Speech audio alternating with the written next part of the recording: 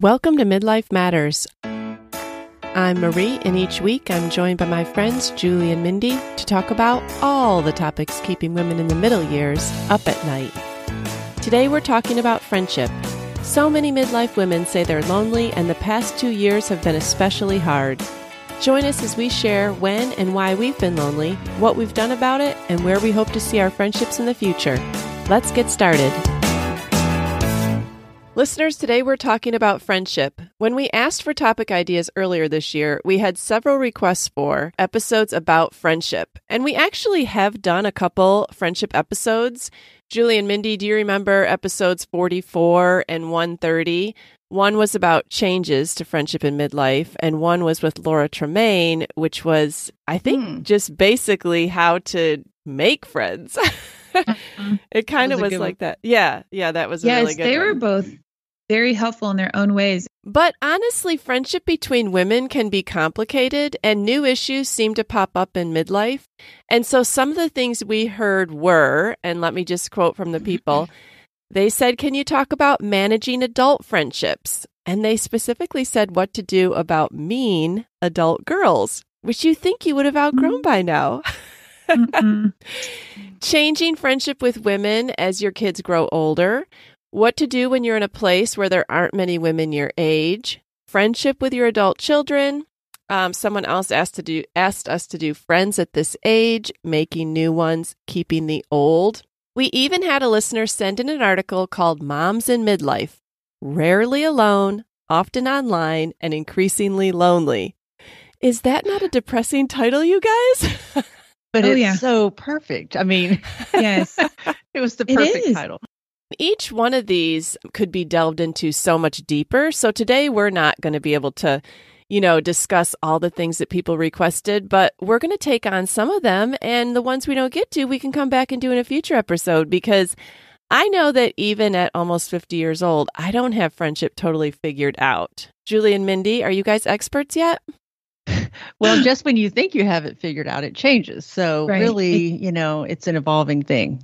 Right. And I think it goes into the category of anything that you get used to is going to change. And friendship is also one of those things. Mm-hmm. Yes, we have to be constant learners. Mm-hmm.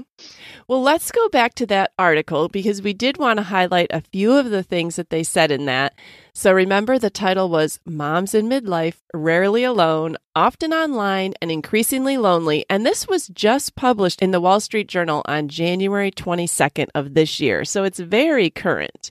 The first lines of it start off, middle age is a crowded time. It's also a lonely one. Work and family demands leave little time for nurturing friendships, particularly for women. So it really starts out hitting what a lot of us feel like maybe we're lonely, but we're also super busy and crowded. Do you guys find this to be true? Yes, it is. It is crowded. And I was thinking about, as we're pinpointing this particular subject in our lives, how often in the day do we actually prioritize friendship? Because if we notice that it's missing, it's never on my to-do list, or maybe it wasn't in the past, but it is now. And so I think that in life, friendship is maybe one of the lowest priorities that we each have. It's one of the last relationships that we are intentional about building, because everything else in your life and every family member comes first. And so to me, I'm like, well, yeah, it takes a hit because it's the first thing that, I don't have time, Yeah. And especially as your kids are getting older and you see the time with them shortening, then I think people do, women in particular, we do less and less outside the home. Like Mindy, you've talked about, like, you don't want to lead a Bible study in the evening. You don't want to do something on the weekend. We want to be available. Whereas when my kids were little, it was like, mom's night out, like bunko on Monday nights. Sure, I will definitely be there, because I've got a million more of these exact same nights to repeat over and over again. At least that's how you feel in your mind. And you don't feel like that as much when you get to teenagers. And I was a little slow to answer this question because I think I'm in a different place even than you two, not having kids at home. And just, I feel like everyone else is busy.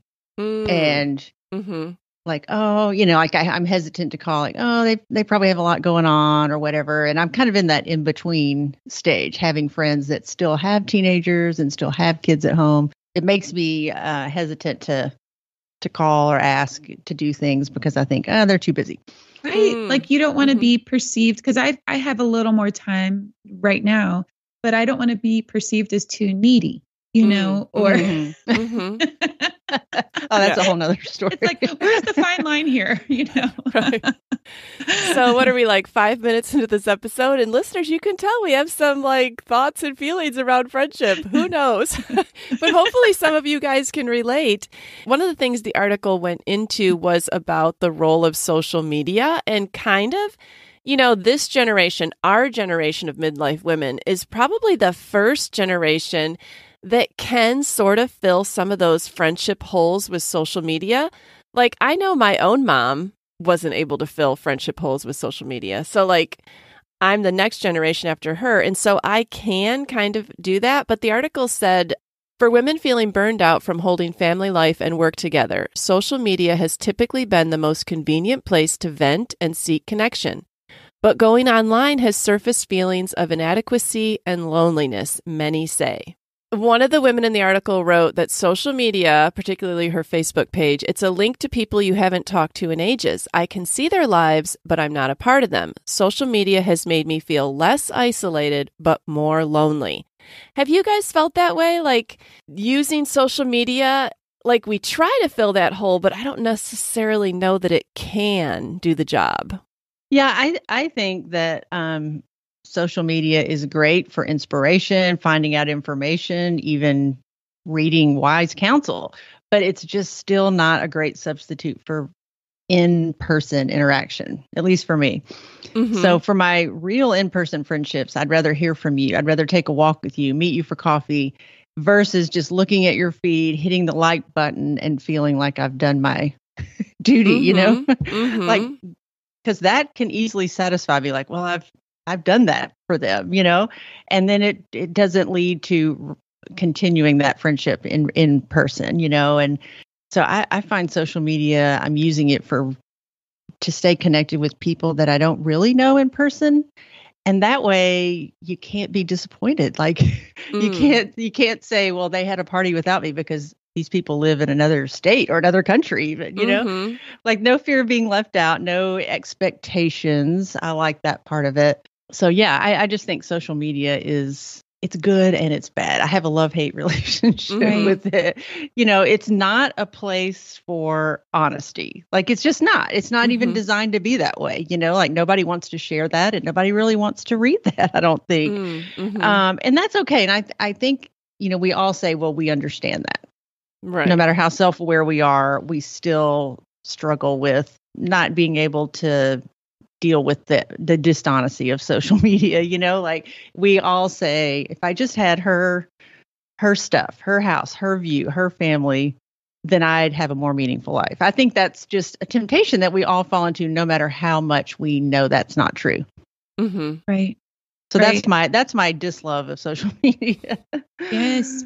Well, it's such a unique space in that if you look at your friend list, it really is, I'll say the majority, it's a link to the past. And if you're living in the past with people, you have, even if you haven't moved places, if you have lived the same place your whole life because of your life circumstances or where your kids went to school or you used to go to that church, well, you are constantly changing as a person. And so you have to constantly think about, I should be adding new friends to my social media accounts because you're always meeting new people, always. All right. If you move, of course, you're going to meet new people. But if you stay the same place, you're still meeting new people because your kids will go to another school. You'll try a class at the gym. You'll get into a group of women in a Bible study at church. I mean, so I think that you have to be so intentional about not living for those past times and even past people. It's nice to stay connected with them, but to realize that you should always be moving forward. And so not everyone will always move forward with you. And that's okay. We talked about that in our other episodes. And then I love that Julie said this in one of the other podcasts that we did on friendship, that she's very intentional then about trying to meet those people in person, like you just said. But it should definitely it should be something that's happening in real life. And so it's easy to get melancholy looking on social media.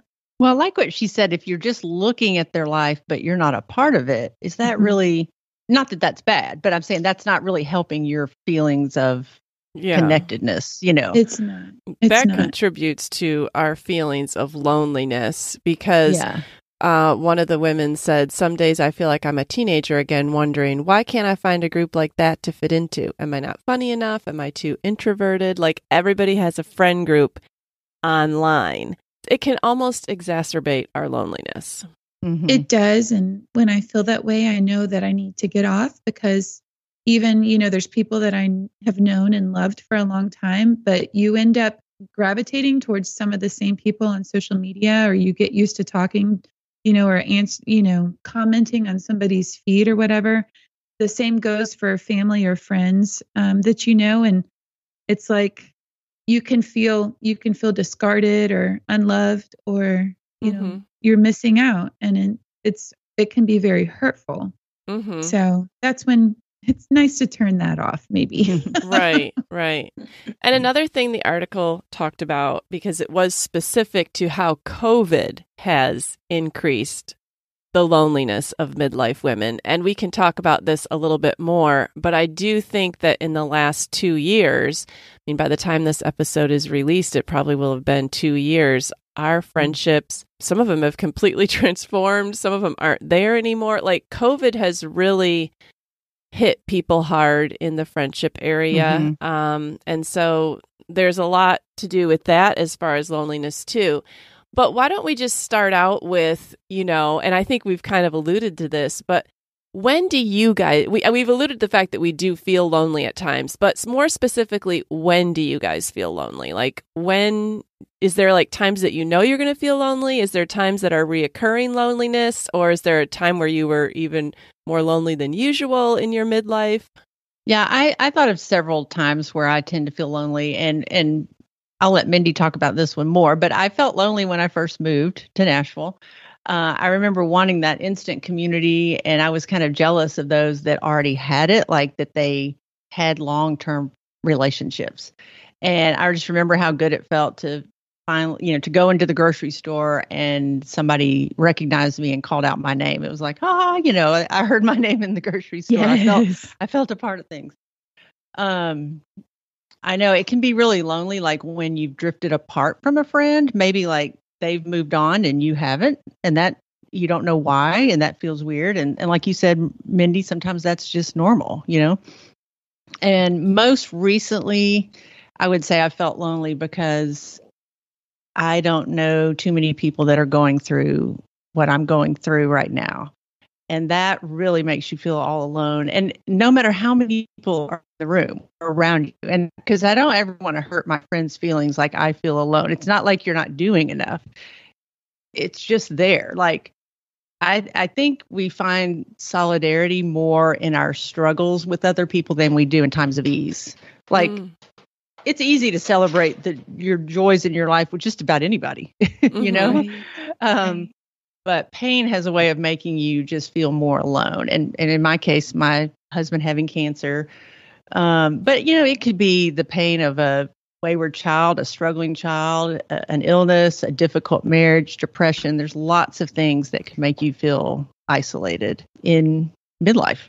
So I think just finding those people that have that similar struggle is just, there's a lot of solidarity in that. But sometimes that's hard to find. Right. It made me think that I know that that's why there are support groups made. You hear about support groups for everything. It's because those people in those groups haven't found in their everyday circles of people what they need in that season. True. But yes, when thinking about feeling lonely, moving, of course, was the first thing on my list. But then, the caveat of that is it almost makes it easier because it's going to happen. Like you're going to be alone. You can plan for being alone, and then you are very intentional. Like I have been extremely intentional about building relationships since I have moved to LaGrange because I'm new. And then people hear you're new. So they're like, oh, welcome, and then you can kind of see who has room in their schedule. It is still lonely, when I see all my new friends and they have 20 years of memories together, 40 years of memories together. And that makes me feel lonely. But at the same time, I'm thankful for where I have been. So no, I'm not going to be a part of everything. That's not ever going to happen. But just as Julie said, not only moving, but anytime your life changes, when your role changes, your kids, change schools, you can feel lonely. You're not seeing those same people anymore. When they leave the house, you're in a different stage of life. So when your life stage changes, your role changes, when there's an outside change that affects your availability, you could have an aging parent that now you have to take to the doctor all the time, whereas you used to be able to meet your friends for lunch, or you're watching your grandchildren and you used to be able to do things. And so there's so many hits, to that friendship role. Again, I just see it as like it's the last thing on the priority list. So it goes first. Yeah. And Mindy, it's socially acceptable to be lonely when you move. Like you don't have to have any feelings of shame around being lonely if you've just moved. It's like, well, of course you're lonely. I don't have any friends. Right. Like it's not because of anything I've done or because I don't even have a track record here. It's just because I'm new. That's right. I think that when we go through some of those other transitions, like if we change life stages or, our kids move schools, or if there's some other reason, maybe we've left a church, like if there's some other reason that your friendships aren't the same, there can be an element of shame around it. Like, how can I be this old and feel lonely? Right. Do you guys know what I'm saying? Yes. Because you want to count your friends as you get older. And there are those times you're like, do I have any close friends? And you're like, how am I, whatever age you are? Right. And and I've got like 3 people that I feel like maybe I can call, or I don't feel like I can call anybody about this. Yeah. I think that that's a real, either fear that people have that that's going to happen to them, or if it has been happening, then there's like a real shame around that. So if you're listening and you're like, yeah, I've lived in the same place my whole life, but I'm kind of feeling lonely. We've gotten messages from people like that feel so alone and they haven't moved. Right. It's just life circumstances have brought them to a place where they feel really lonely. And the couple people that they used to really count on aren't there for them anymore. And, this is something that happens over and over again in your life. And I think when you're young, you think, oh, well, once I get some established adult friendships, then I'll finally be done having to make friends. Sort of, unless I move. But you're never done. Right. You're never done with these feelings. I know even my own mom has said, like, you think that, and this is, not really the mean girl things, but sort of the mean girl things. Like, you think that in the 70s and 80s, there's just going to come a time where people are all welcoming and it's going to be so easy to make friends. And it's like they're in high school again. Like, it never changes. You can spot those people, though. Like, it has been evident to me when I meet somebody new, if they are really not interested. I mean, just like, I've got my friends, I'm good. I don't need you, or maybe I don't like you. Yeah. And that's hard. It's hurtful. And it's just like, you change your focus. Just don't look at them. Like, you're not going to get what you need from that person. Move on. Yeah. I was talking with Julie last week about what should we do about the mean girl question. Have you ever experienced the mean girls? I have experienced the mean girls. And, I think sometimes we're surprised that sometimes that still happens as adults. But there are, Mindy, people that are just not interested in people outside their group. They are not welcoming. They do not care to add to their friendship circle. And you're just going to have to get through whatever interaction you're forced to have with them. And maybe don't take it personally. I don't know. Yeah. When we were talking about this, Maria, I told you this story. I'm in this little online community of home decor people. It's it's just a fun escape. And that's all there is. It's just home decor. And it's just a nice little online community. And apparently on certain days, they'll ask people to share people's new accounts. Like, hey, I've discovered this account, and they share it in their stories so that you can kind of get discovered.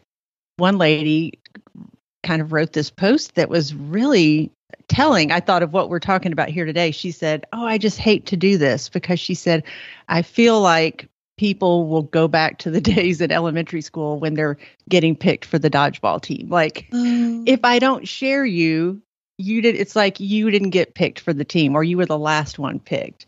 And she said, I know that's not the intention, but I just hate to go there on this account. And I thought that was so, what's the word? Like astute? Yes, that she could see that in something so subtle that was meant to be so good, like, I'm going to promote these people. But she realized to promote someone, you have to not promote someone else, you know? And I remember one of my accounts got shared that week, and I was so excited. But I was also like, oh, is anybody going to share me? Is anybody going to, like, it was weird. It's like, I'm 56. And you can still have those feelings of when you were a kid, and how that felt. Right. So obviously it's just a human emotion and instinct your whole life. Doesn't matter how old or how young you are. The issue of competitiveness in all different forms is a constant variable in friendships. The publication of your own self or how selfish a person is really weighs into how good of a friend they are as well. Those are two very also other topics, but that they weigh into this, being competitive, being selfish, all the ugly parts of it, I guess. Well, let's talk a little bit about COVID, because this article kind of dove into that. And I think one of the reasons we probably got a lot of requests at the end of the year last year for episodes on friendship was because this past 2 years has been so hard on people's friendship. How did COVID contribute to loneliness for you?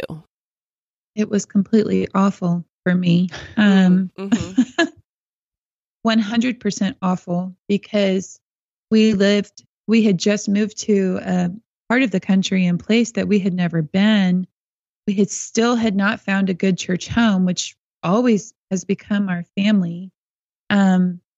People's fear of getting sick far outweighed their fear of missing out, which then made them act, scared of you, or, they would separate themselves from you. And I personally was separated from, because my husband was working at a hospital. People didn't know what we were dealing with. And so we were very much isolated in a place that we had been trying to make home. And so friendships that had begun to build completely went flat. I had one friend that we did try to, FaceTime and walk together, as we used to walk together in person. But even when we moved, I couldn't hug her to leave, and it broke my heart. And we're friends. She's a good friend. But I think the fear of the sickness far outweighed fear of not having friends. And it just hurt so much. Yeah, I thought about you a lot, thinking that, it's so hard for you to move. Yeah. But to compound that with not even being able to work on friendships must have been really, really hard. It was very hard. Yeah. Yeah. And one of the things you said was people didn't want to spend time with you because your husband worked in a hospital. That was one of the hardest things. Like, I just stopped not liking people, but it made me angry when people made me or other people feel less than because they thought you might be at more risk of spreading the disease. And that was just, like you said, the fear of sickness far outweighed even human kindness and compassion in certain situations. Like there was hurt. There was hurt. And I told the funny in air quotes story of the lady running away from me at Target. I could have cried. I mean, it felt so awful. So, yeah. I'm sorry. I knew this was going to be a deep topic, but I think there are other listeners that have felt this way. It was so hurtful. It was so isolating. And so we have many more wonderful things to share, but I think that needs to be spoken because it has changed how I relate with people now, having gone through that. Yeah. And I think for COVID, like what you said about friendships falling flat, I hadn't just moved to a new area, but I think what COVID did was if someone then never cared, and I didn't mean cared, but like if you never even saw that person for another 6 months and you didn't care to keep in touch or touch in or check in, what did that really say about your relationship? So it was kind of like at the end when people did start to emerge a little bit, it was like, I don't know, if all this time went by and you didn't care enough to get together, probably really wasn't that much there. I think it was a very telling situation on a lot of people's friendships. I don't know. Does that sound bad? I think there's probably other people that felt that way. Yeah, but on the other hand, it's like when you take away your natural times to see these people and get together, it is hard that's a lot to maintain, when you're not getting to see them in person. And I don't know. Yeah. Because I know there are people that were more on somewhere between acquaintance and friend. That those are the people that kind of dropped off. But I hope that after, I think we're done with COVID. As we're coming out, I hope those are friendships that can pick back up. And that's something that Laura Tremaine said in her podcast or interview that we did with her on friendship, was just call an old friend that you've maybe grown apart from or they've dropped off, and don't feel like you need to apologize and tell them where you were. Just call them and say, I've missed you. Can we get together? And I've remembered that advice. I thought that was really, really good, that you don't owe them a big explanation necessarily. They probably have the same reasons that you do. I think too that that COVID kind of gave permission for me and a lot of people to be more withdrawn and apathetic. And it's like, and now it's kind of like face to face is just too hard. And it's just kind of hard to come back out. And I thought about, like they say, people that have been in the hospital laying in a bed flat on their back, for every day that they've done that, it takes 2 days to recover. And I think maybe that's 4 years then before people start interacting normally. Well, I know it's kind of applicable here. Like, it's going to be a slow thing. Like, I never dreamed that we'd be in this 2 years. And so I think it just may take a while. And I hope that people will not be satisfied with doing things virtually. I hope that people, that things can be done in person, that they will. I know some of those things like working at home, a lot of people enjoy, and that may stay, but I hope most things people get tired of all that. I think COVID just brought people face to face with their relationships, and really made people get honest, where things that they may have brushed off or ignored because of busyness. I think just a lot of people, like you said, Julie, I mean, you felt permission to be more withdrawn. You could withdraw from those relationships that you didn't really care to keep up. It really exposed people's friendships where you weren't going to stop seeing each other. If there was a will, there was a way. So like if you had to meet outside with a heater and wear 50 layers, you were still going to do it because that relationship was important, and you weren't just going to wait for permission to say, hey, let's get together again. Like, I think it did expose a lot of that kind of thing. And I think when people take stock after 2 years, I just don't know how you can not have seen some changes in the way you view friendship and the way friendship acts. I don't know. I feel like you'd be hard pressed to find someone that said, no, COVID didn't do anything to my friendships. I don't know. Yeah, I read somewhere that said, I think some friendships were pruned during COVID. And I thought, well, that's probably a good term, like some things maybe need to be cut back and then see if they grow back and, or focus on some people that you really are close to. And I don't know. I just feel like we have a capacity for how much we can keep going. I know I do. Right. That I can't have a ton of friends. You know what I mean? I'm not capable of doing that. And so a lot of my friendships, I think, depended on running into them or, you know what I mean? Like, so they did kind of fall away when I didn't have that natural encounter. As much as like life stage and role and availability affects friendships, we added one more monster to the mix of how do you feel about vaccinations? How do you feel about masks? Because these people we've been friends with forever, if you're getting together, no two people felt the same way about what was socially acceptable. And we've had so many different phases of this pandemic that no two people felt the same way at the same time. And it was just one more monster that would separate people, and we'd said, like, this is not a socially acceptable conversation, because it just has divided so many people. So I'm thankful. I agree, Julie. COVID seems to be on its way out. And I do hope that this conversation today will help give us a skill set, if you have not started getting back out there, to really be intentional and careful with these precious things that we call friends. One of the nice things about COVID was you did have permission to not be as busy. And so now we don't have that excuse a lot of times. And so now we can find ourselves back in that like rat race again, but are the relationships really any deeper? Like, I don't know. I mean, it's good to remember that just because you're seeing someone and having casual conversation, is that really your friend? I don't know. Because would you seek each other out if you weren't just running into each other? Yeah.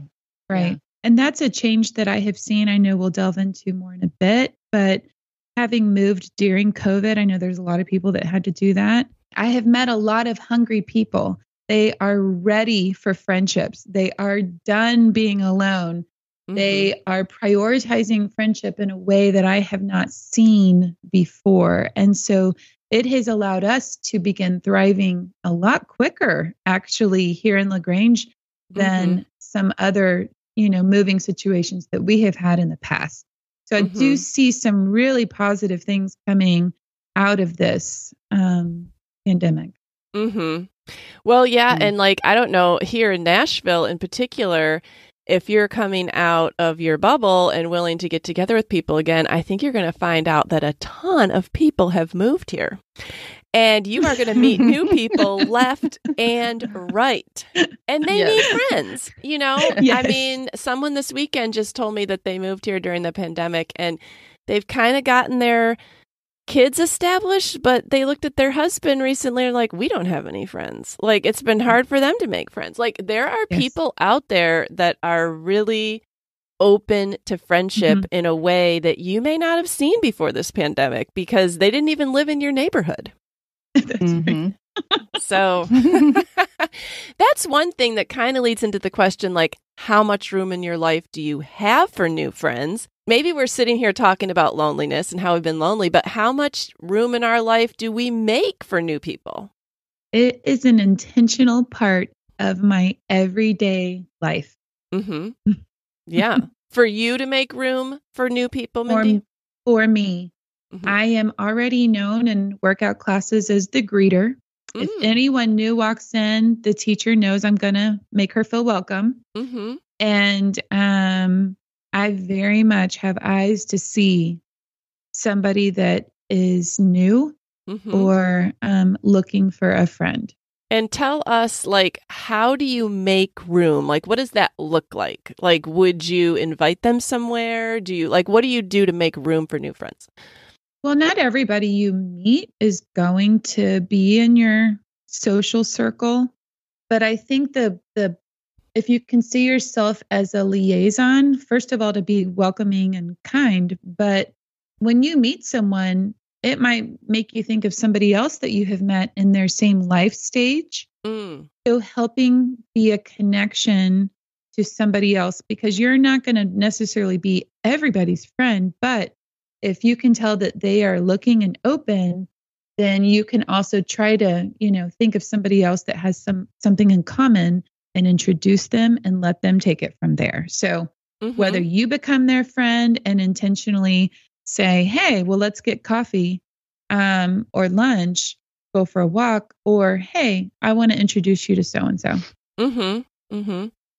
Julie, do you feel like you've made room for new friends in your life? I mean, I do say that I have room for new friends, but right now, this is a really hard time because I don't know, like that's kind of down on my list right now. Sure. And it's sad because like I of course want new friends and I want friends, but it's just so hard to put time and energy into friends right now with what's going on here at home, and I know friendships don't just happen, and I think that is part of the problem. I mean, if we're all lonely, I think we're all tempted to just wait on other people to initiate, make the plans, make the call. And I'm talking to myself here. But there must be some of that if we're all saying we're lonely, like who's making the first call. So Mindy, when you were telling me about you being known as the greeter, I just thought of this quote I heard this week, and it was that every baby is born looking for someone looking for her. And I thought, that never ends. Like we're always looking for somebody that's looking for us. So that's great, Mindy, that, people know that you're looking out, you're looking for them. If they're not there, you're going to ask them, well, what's going on? And Marie, you're good about that too. Like if I say, no, I can't do something, like, well, is everything okay? Are you not just to blow it off, but dig a little deeper? I think one of the first things people do when they are feeling lonely, and it's counterproductive and counterintuitive, is you withdraw and wait, Julie, like you said. I mean, that's our first instinct, is to withdraw and wait for someone to reach out. People may not even notice that you've withdrawn for months. It could be years before they even notice that you've withdrawn. So if you're a listener out there waiting, it may not even be that people are aware that you're lonely yet. I don't know how we can get past that. Yeah, and it's not even intentional. I mean, some of it's just you literally don't have the energy to show up places. Right. I think it's just really tempting to try to do life alone because friendships are hard. They're risky, and that's like right now, I just don't know that I have the energy to take a risk or to do something that hard. Like it's a struggle. It's a, and on the other hand, I know God created us to be needy, but it's hard to need. It's like, what if people can't handle me right now? Like I am way too much, like this is just too big. This is too much. It is such a telling statement, Julie, and it just resonates so loudly. Like everyone has felt that way. If they don't now, they have felt it or will feel it. Like I'm too much for people right now. Yeah. Well, one of the questions was, how do you make new friends and keep your old? Do you guys have any advice on that? I feel like one of the things I do is just invite new people to something I'm already doing. Yes. And that way you can see your old friends and introduce them to your new friend, and hopefully they hit it off. And like you're kind of killing two birds with one stone. I don't know. That is so perfect and such a beautiful answer. I'm not even going to add to it. It is so good. That is great. It can be hard though. Like it can be hard as the new person going into an established group. So if you're invited somewhere by someone And you're like, oh, but they've been getting together for 10 years. This is going to be really awkward. Nobody can fix that awkwardness for you. You're probably just going to have to walk through it. But hey, the invitation was extended. How many invitations can we afford to turn down, people? If someone invites you somewhere. Perspective, baby. Yeah. And then as the person that's been going to the group, you're also taking a chance because all the other people might be like, well, why'd she invite her? Is she coming every time now? What's her deal? And that goes back to kind of just how women are. But I still do think that's the best way to incorporate new and old friends. Yeah, definitely less risky than just inviting a new friend to coffee, because it's just you and her like, oh gosh, this might not go well. But at a party or another gathering, feels a little safer. Mm-hmm. All right. Well, we've touched on a lot of parts of this today. There's just no way in 45 to 55 minutes we can solve all the midlife women's problems on friendship, but at least we can make people feel heard and not alone. So what advice would you have for someone who's feeling lonely? Like if they listen to this episode hoping to get some kind of nugget to take into their real life, what would you say to someone who's feeling lonely? Well, like I said earlier, if we're all feeling lonely, that maybe part of the problem is that we're waiting for connection and friendship to find us. And we might need to do the real work of having real conversations and be, deeper connected living, showing up, being more vulnerable, being willing to share what's going on. And I know, over the years, I know I've said this to you, Marie, over and over, the pendulum can swing from, well, friendships are just the best to, does anybody even know I'm alive? I can just swing from back and forth. So I know that when I'm in that, does anybody even know I'm alive phase, I'm sure those people are asking the very same thing. Mm-hmm. We're all asking that. So just to not feel like you're the only one that other people are asking this question. And I know they are because I've talked to them. Mm-hmm. I'm in a Bible study, and right now we're studying 1 Samuel. And last week we looked at the friendship between Jonathan and David. And the leader said something that was so profound. She said, there's no such thing as a good friendship that's low maintenance. And I thought, gosh, there are low maintenance people, yes, but the friendship can't be low maintenance. And she said, real friendship isn't requiring that we lay down our life for our friends. It's laying aside our life. It's being inconvenienced. And I thought, wow, that's really powerful. That's good advice. Mm-hmm. That's exactly where I was going to go with this. What you sow, you will reap. If you can build up friendships in the seasons of plenty, so that those friends, you can at least save a few in the seasons of famine, because we all go through seasons of plenty and seasons of famine.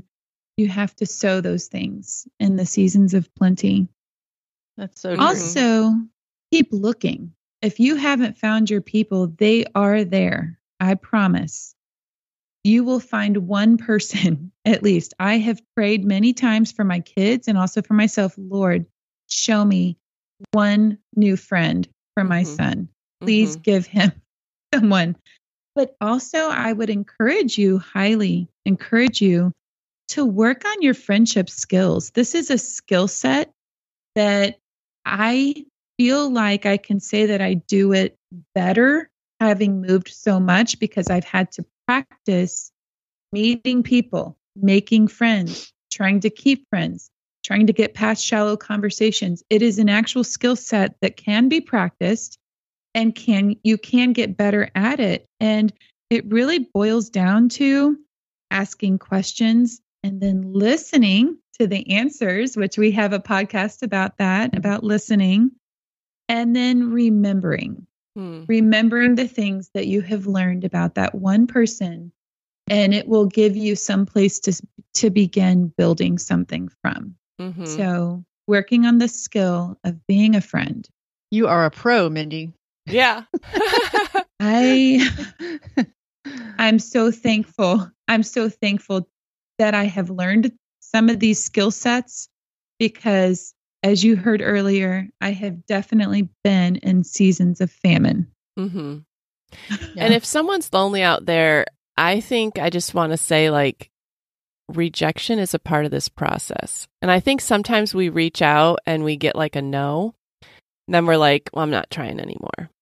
But it might take you a few times to connect with someone, like maybe your schedules just don't jive, but maybe try. And I know that's hard. It's hard for me. And so it must be hard for other people to not think, well, they're probably just don't want to get together with me. And they're just saying that they're busy, like, oh, well, this has happened 3 times. So I'm giving up. Yeah. Like, it's almost like it's going to get worse before it gets better, maybe, and that's normal. Like, you're going to maybe go through some rejection and maybe some friendships that fall flat. Like, you thought you might connect with this person, but you really don't. Like, it's like a slog sometimes, and you just have to put one foot in front of the other. And you do have those moments, Julie, where you're like, does anyone even know I'm alive? I give up. But the next day you have to get up and start again, because what is the alternative? To live in loneliness? Yes. Like, that's not a viable alternative either. Well, Marie, I remember you saying that in an earlier podcast, like when you text me and say, can you walk? And I say, no, I've got to go to the doctor today or whatever. You'll say, well, what about Friday at 3? Like you have an alternative, not just going to leave it as, okay, which, and you're not thinking I'm rejecting you. And you're also saying, well, I this is important to me. I do want to get together. Mm-hmm. So I appreciate that. And the only other advice I would give is there are people that are looking for you right now. And the conversations that I hear more often is I'm not hearing as much, oh, we should get together sometime. And it never happens. I'm actually hearing, when do you want to get together? Mm. What works for you? Like that tends to be the more common conversation as I meet people. So someone is looking for you, not in a creepy way, in a good way. Well, listeners, we hope this was helpful for you. I mean, we are definitely not experts. We clearly have struggled with this. I know it just helps to even just talk with the two of you about friendship and to know that we're not alone. Like, probably any feeling or thought you've had, someone else has had the same feeling or thought. So you're probably not alone or weird in what you're thinking or how you're feeling. We would love to hear from you. If you have any friendship advice, you can email us at midlifematterspodcast@gmail.com or come and find us on Instagram at Midlife Matters Podcast. But before we go, we want to do I'm a Fan.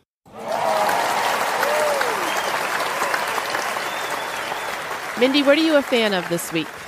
Honestly, I'm a fan of our book, The Happy School, because in my current friendships, it's actually been a relationship builder to be able to take it like from the podcast, but have more intentional conversations with these new friendships that I'm building and also with older friendships that I've come in contact with those people here and there.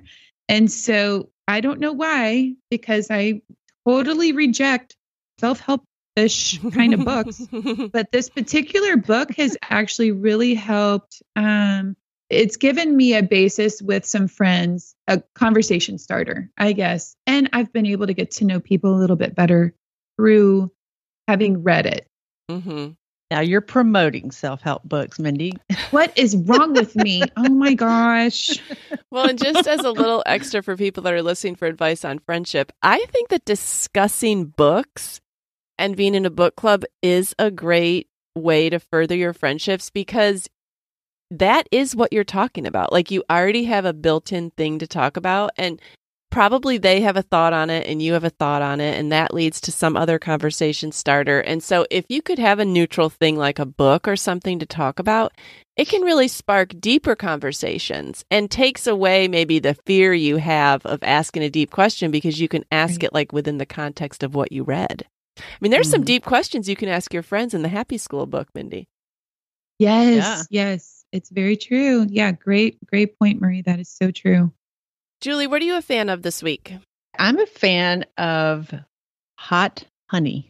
Oh, sounds good. Is you putting it on your body or eating it? No. Marie. No. I don't even know what that's about, Marie. I don't either, but it reminds me of like hot yoga or something. You did not just say that. That is so funny. Oh my on track here. No. Well, this is even funnier. John got this gift as a Christmas present. Oh, from you? No. Mindy's fanning herself over here. No. I'm crying. Okay, Julie, all jokes aside, John got it as a gift for Christmas. Yes. It's called Mike's Hot Honey. It's infused with chilies. And the only time I ever use honey is in my tea. And this honey says, enjoy on pizza, fried chicken, cheese, tea, salad, ice cream, fruit, seafood, yogurt, ribs, oatmeal, and cocktails. So I had no idea that people eat hot honey on a lot of savory foods. I know. I wouldn't have even thought about putting honey on pizza or in my drink or something. I mean, maybe tea, but yeah. Yeah, so I have tried it on pizza. It's delicious, and like not on pepperoni pizza, but it was really good on barbecue chicken pizza. And then I make a latte, and it's called a bee sting, and it's got the hot honey in it. So it's really, really good. And I looked it up because this was a gift. So I assumed it came from some specialty store, but they actually sell it at Publix and Target, Walmart. You can get it on Amazon too. Yeah. Oh, that sounds good. I bet that would give somebody a real surprise if you said like, "Hey, do you want honey in your tea?" and you put that in instead. You could really surprise your guests. It's pretty spicy. Yeah. Okay, that's a friendship builder. Ask your friend, "Hey, you want some hot honey?" And just check their reaction. You can see how risky they are. All right. Well, I'm a fan of something kind of boring, but sometimes life just needs these boring recommendations. So I hate bath towels, hand towels, washcloths that when you wash them, the ends shrink in. Have you guys ever had that? It's like that should stay an even rectangle. It shouldn't be like one end goes in and then the other end like goes if it in. has that little band across it, it gets Yes. So I started buying these towels at Home Goods years ago, but now they also sell a quick dry version, and it's Caro, Caro towels. Have you ever seen that brand at Home Goods? If you're looking for towels, they carry quite a bit. And just as a comparison, I was on my search for new towels. I happened to buy some Target towels. And then a couple weeks later, I happened to buy these Caro bath towels. And both were quick dry because I hate it when my towels are so thick it takes forever to dry them. And they're about the same age, but the Target towels are looking really junky. And these Caro towels still look brand new. And so there must be just something about that brand. The colors stay nice. The whites stay nice. They don't shrink in weird places. So if you're at TJ Maxx Home Goods, that's where I've seen them. But I'm sure that other stores sell them. I just don't know where.